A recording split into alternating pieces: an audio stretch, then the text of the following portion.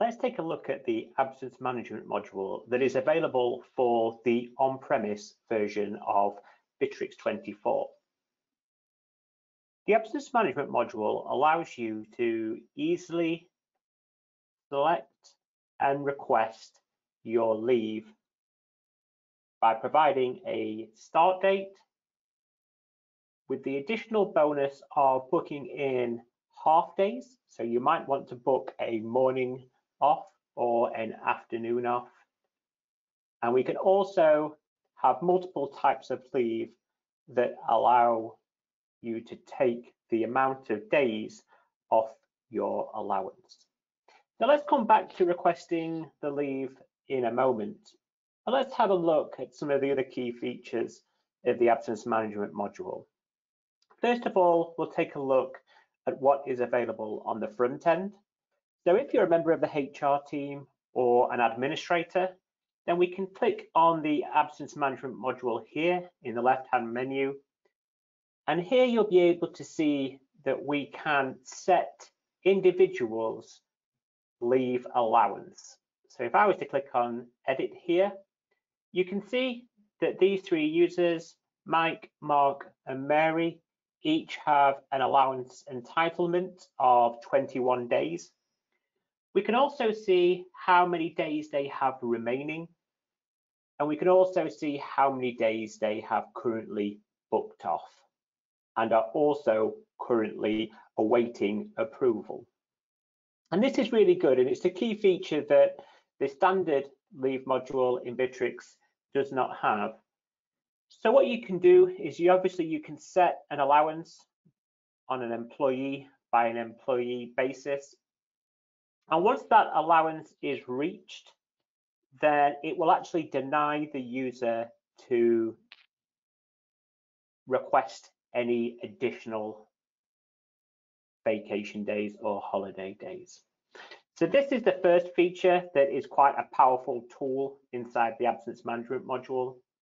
The other is if we were to go to our profile in the top right-hand corner and open the profile up, then each user can see their own remaining leave entitlement on their own profile. They will also be able to see all of the leave that they have currently booked and all the leave that they have currently pending approval. And we'll come back to this page a little bit later on when we request the leave. So that's what's available for the absence management module on the front end. Let's take a look on the on-premise version in the control panel. So in here, if I click on Absence Manager here, then you can see that we can have the administrative section of our absence module. So if we click on the General tab here, we have a Who is Away widget. So if somebody has leave already approved, then we can display that to the right-hand side of the activity stream on a widget. We also give them the ability to create absences in the past. So maybe you do or you don't want people to request or post book that absence in. In that case, you would just deselect it and you would not allow a user to book the leave after they have actually already taken the leave itself. The group with the manage permissions and where we were at the front end, allowing you to increase or decrease the allowance. This is the group that you would be able to select here. We have a default responsible person of who the approver is. Now, how the absence management module works out of the box is that when a user requests leave, it will automatically get sent to their supervisor within their department. If they don't have a supervisor, then it will fall back to the default responsible person here. And in this case, it would be Max Smith. What we can also do, and I'll show you this when we look into the workflow, is that we can have a two-step approval. So it might be that we have our supervisor approve the leave, as the first step of approval. And if we were to put a HR supervisor in this particular area here, then the second stage of approval for your leave would go to this individual that you would enter in here. I mentioned that you can have multiple types of leave that deduct the days from your allowance, and you can select them in here. We can also add additional types of leave, and they can also be made available in here too. In our case, we're just going to have the default setting of annual leave to be the only type of leave that deducts from the user's allowance. What we can also see here is the working time. So I mentioned that when you request leave, that you can have half days for the morning or half days for the afternoon. The reason why we have a working start time and a working middle and end is because when that leave gets approved, we'll be able to see what time that individual is out of the office from. If it was a morning, it would be 9 until 1 p.m. If it was an afternoon, it would be 1 till 6 p.m. And that's really important because when you're trying to add tasks in the Bitrix24 system and you go to add a responsible person, you need to know whether that person is available. And if they're not, then it will show you with the responsible person with a little vacation icon associated to their name, saying that they're currently away from the office. So it will mean that you can assign tasks to people that are available and not on leave. We can also set public holidays. So if you have national holidays throughout the year, then we can set multiple different types of holidays and assign those holidays to individual users or groups of users. So in our case here, we can see that we have the UK holidays. We can also have another group and assign it to another group of users, and they might want the US holidays.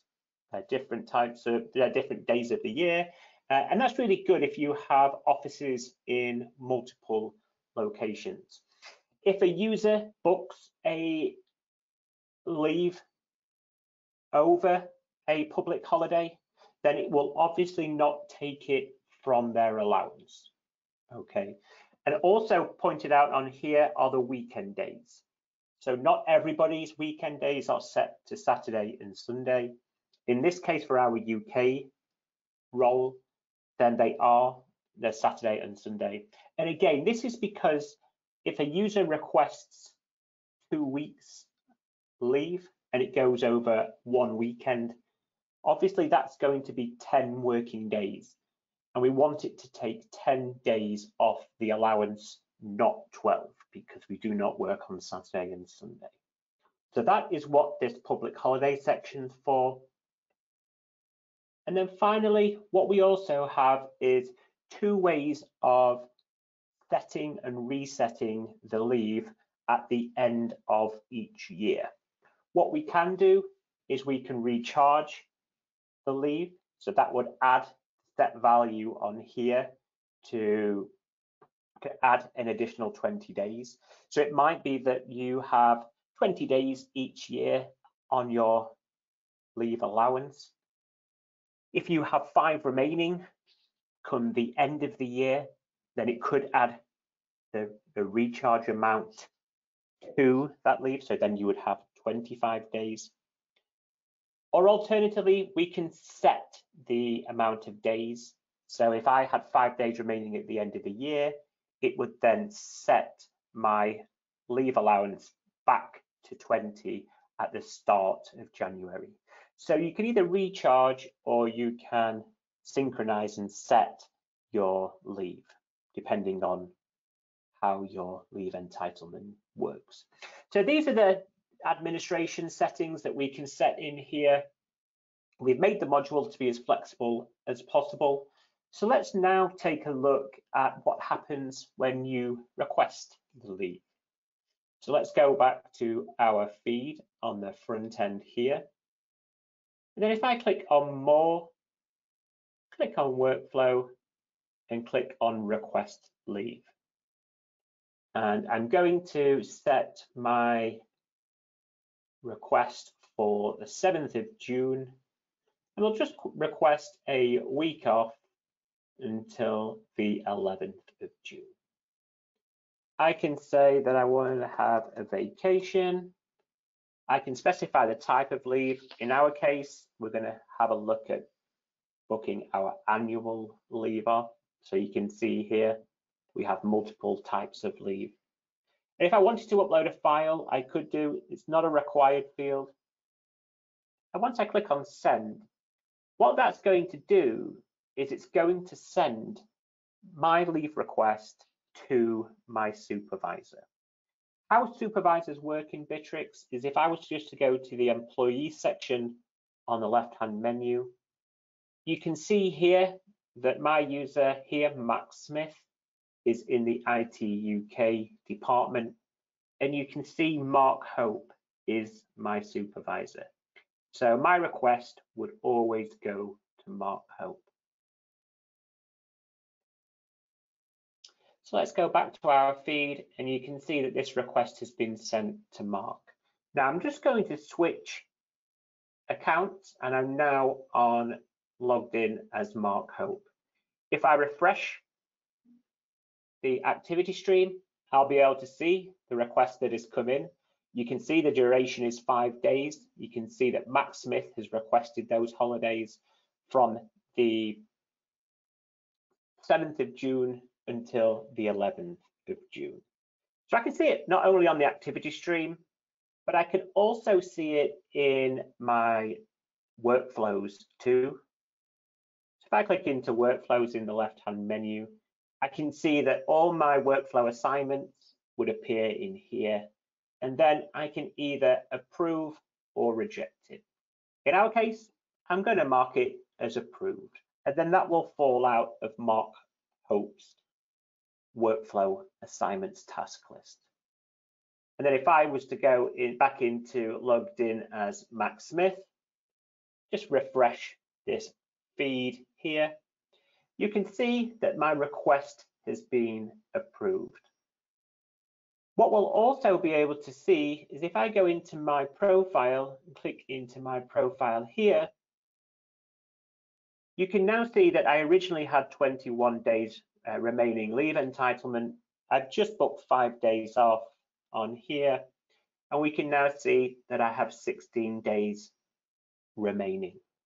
I can also see in here my approved leave is set to the request that I had just made. And then what I can also do here, as I'm the logged in user Max Smith, if I wanted to, I could click on cancel leave, and then that would add those 5 days back on to my 16 days entitlement. It would also notify my supervisor that I had cancelled my leave, and it would also take it off the absence chart.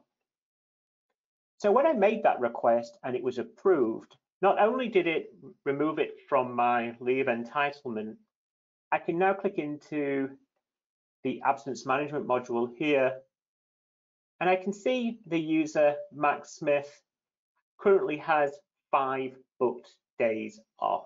Now obviously when that date passes, that will then set back to 0 because it will no longer be booked. But the 16 days will remain as my entitlement.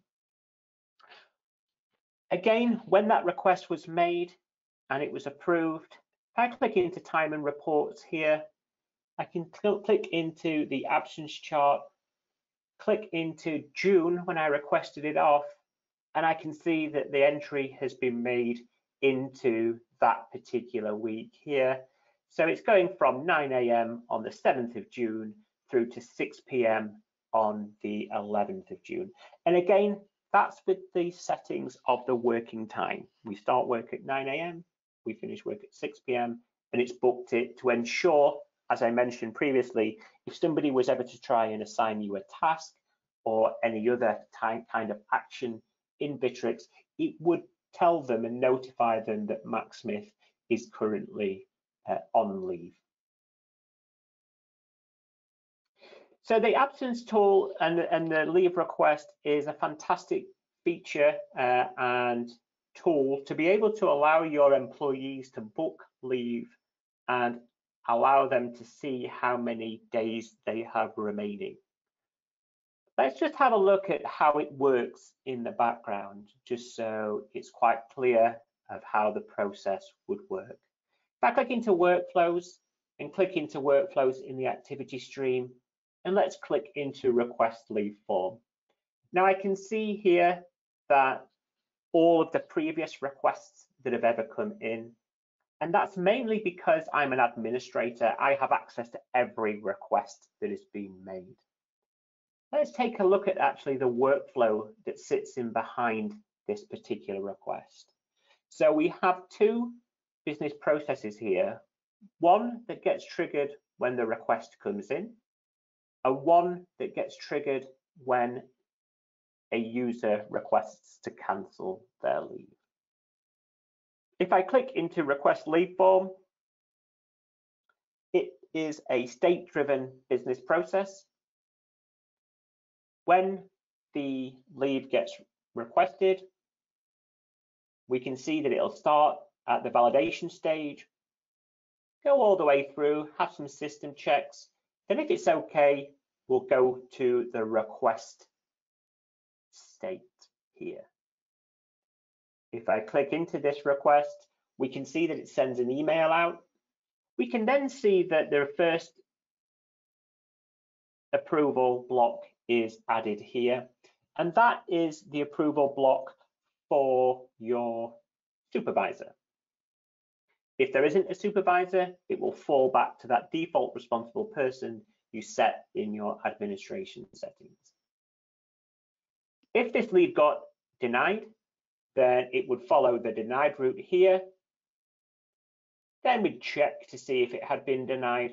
We'll set the employee notification to say that their leave has been refused, and then we would end the business process.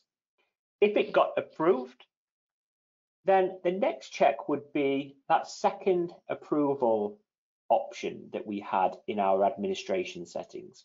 If you have set a HR individual that needs to approve it after the supervisor had approved it, then we'll flow down, we'll send the member of HR an email to say a new leave request has been sent, and then they would be able to approve it on the second step here. That would then set it to approved. Again, we'll then check to see if it's been approved or not. If it's not, we'll notify the user. If it has, then what we will do is we'll deduct the holiday days, create the absence, and add it to the absence chart. Now, if you didn't have a second approver, not everybody does, we can still go down this side here, and then we'll set the status to approved. And again, we will follow and flow down, deduct the holidays as such. So that just gives you a bit of flexibility whether you just want your supervisor to approve or your supervisor and a member of the HR team. So we just wanted to show you that, just to show you the mechanics of what is sat behind the workflow. Now, you don't have to alter this at all. You can come in here and modify the email templates if you wanted to. Everybody that gets sent a leave request, for example, your supervisor or the HR team or the default responsible person, they will all receive an email to notify them that a leave request has been made and it needs to be actioned within Bitrix itself. So hopefully that's given you a good overview of the absence management module. That is a run through from the features that the request has to the administration management section of the absence management module, and also the approval element. Hope you found that useful. Bye for now.